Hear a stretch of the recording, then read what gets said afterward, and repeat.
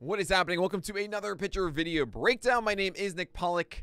Today, we're going to talk about Trevor Rogers. We haven't done this yet. He's been this amazing rookie phenom for the Marlins. He had this amazing first half. Then he got injured, and he hasn't really been the same until last time when he had 10 strikeouts against the Nationals. Hope you enjoyed that Shane Baz video yesterday that was over 35 minutes long. If you noticed, it's not 35 minutes. You can see down there, it's not today. But we're going to go over 2 innings. And if you guys want more of those longer breakdowns, especially for the offseason, let me know in the comments because I can do those. Give me requests. I can do any game you guys want during the season. From the season, I can do a longer video on it and break down really what's going on in the entire thing. But yeah, let me know. We'll get to it now. So Trevor Rogers throws a 4-seamer, slider, and changeup. And he really focuses on that fastball command around the zone with sliders coming in for called strikes and changeups getting down. What he did a really good job of in this start was getting those secondary pitches down. We're going to watch that today. So here we go. 5th inning. And look at that gorgeous slider. I mean, this is when you have a lefty on lefty, the thing that you see all the time is just staying away like this with sliders, especially with the lower arm angle of Trevor Rogers, which is that's not what we want.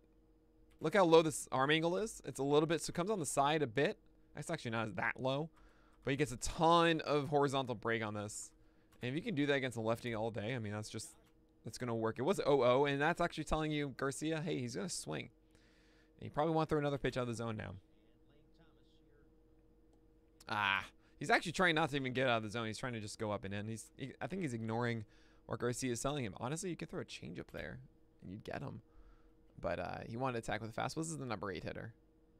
There it is. There's the changeup, 86. Oh, that's so good. Oh, man. I mean, the thing that's really cool about that one is it's lefty on lefty.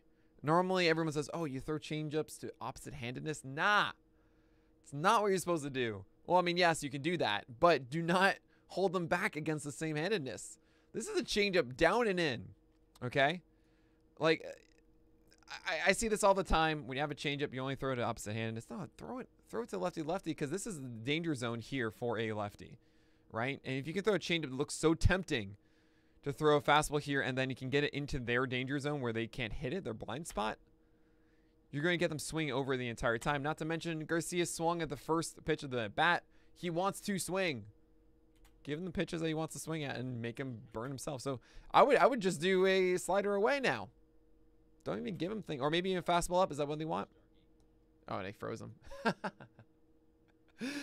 Okay, so this tells me 2 things. One, I like the idea of going up here and, Rogers got away with one.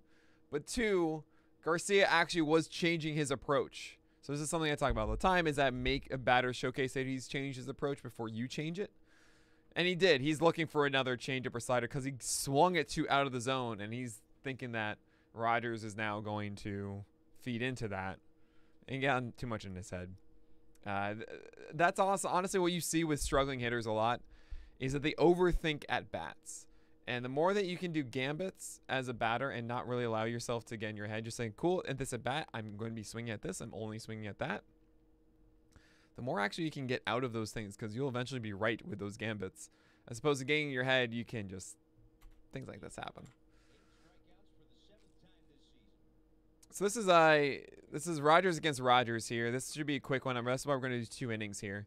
By the way, this is the battle of the neighborhoods with 2 Mr. Rogers facing each other. And Josh Rogers was pretty dang impressive yesterday over 7 innings in this one. 95. Just throw fastballs over the plate here, Rogers. You don't need to do anything against Rogers. Rogers, I'm going to stop making any of these jokes. Just throw one more fastball and you're good. Okay, cool. But that's 96. He throws hard. All right. I think he's trying to do a down and away changeup there. Miss with that. There's a fastball up. It's against Lane Thomas, of course, the leadoff hitter for. Oof. There's so much break with this. I mean, this is a strike for ages. Really good take here from Lane Thomas. I mean, this is debatably a strike, but they're not going to call that because of the way this is framed. As you see, as the glove is there. So with catchers, you've been seeing this a lot, I'm sure, where they have their mitts. And they go, cool, this is where you want to locate it. And then before the pitch comes, they drop their glove because they want to always come up. When a catcher receives a baseball, for good framing, you always want to be going toward the zone. But here, in this one, you can see the glove is at the bottom. He actually has it down. This is a bad job by the catcher because he comes up for it and then doesn't realize he has to go back down for it, right? So because he catches it like this, the umpire is always going to call that a ball. But if he kept it, look where his glove was before. Just leave it here and then come up. Ah, it's frustrating. You could have gotten that call. 2-1 fastball up and in. Tried to do that, left it out away, got away with one. That's a 2-1 pitch, and Thomas is thinking that. Thomas is thinking fastball there. Rogers got away with it, but because he's not hitting it, you throw it again. Man. Against a really good team, I think this isn't going to work for Rogers there. I think he would get burned there. So anyway, I want to show the final inning too because it's a very quick one. I also include the pitcher. So he starts it off with, actually, you know, I did the wrong inning. I wanted the 4th. Here we go. So there is an up and in fastball that is often going to get a strike against a guy like Ruiz. And down and in. Did he get him still?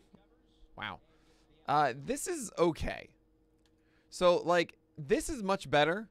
It's a lot easier. The farther you get down inside, the closer it is to the barrel, right? This is the ideal barrel position. This is the ideal barrel position. The more that you go towards the opposite corner, so like down here or down there, it's easier or harder for the hitter, right? Think of the bat going here and then across this line. Just think of like arms extended. This is where the barrel of the bat lies. So to get to this, they have to do something different. To get to this, they have to do something different. They have to either push or pull. So the farther down you go, the more difficult it gets for a hitter to, or easier to get. Sorry. The easier it is for a hitter to hit the ball, the lower it goes inside and the higher it goes away. So this is a worse one than the first pitch, which landed, I can do things, which landed up here. This is actually a better one than the one down here. And it's why he was able to put that one in play. Fortunately, he found a glove, and he got an out.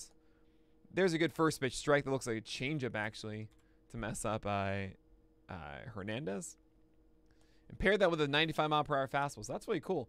So seeing that first pitch strike, free real estate with a secondary pitch, it sets up this fastball. And yes, it just got the zone, and it's very debatable. Borderline pitch, cool stuff. But you're going to have Hernandez take this because he thinks it's going to be another secondary pitch after setting that one up that starts low and probably falls out. So that first pitch not only gets a first pitch strike, but it also sets up this low heater, which is really well executed by Rogers. And then you can do whatever you want. You can play off of that. You can throw another fastball low. You can throw a fastball high. As long as you execute this pitch, it should be good. He kind of a little too much. If this is closer to the zone like this, you got him. But it's a borderline strike to start, and he doesn't quite get it. Throw a better pitch. There you go. 95 away like this. That's fine.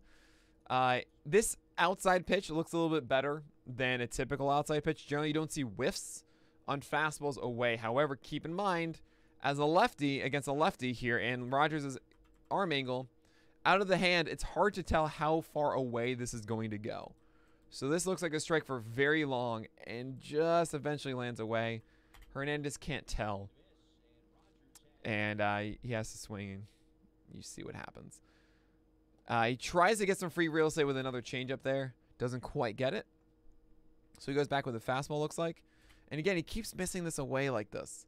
The number one skill, and I've talked about this before, you want to go up and in. The more you can go up and in to either handedness, the better. I mean, for a lefty, especially going up and into righties is the number one skill I look for. And I think the last three, so we saw against Lane Thomas. Oh, he did against the Garcia. So, all right. But you understand, this is really where you want to be going a lot. We've been seeing a lot of mistakes away that he's gotten away with against the Nationals.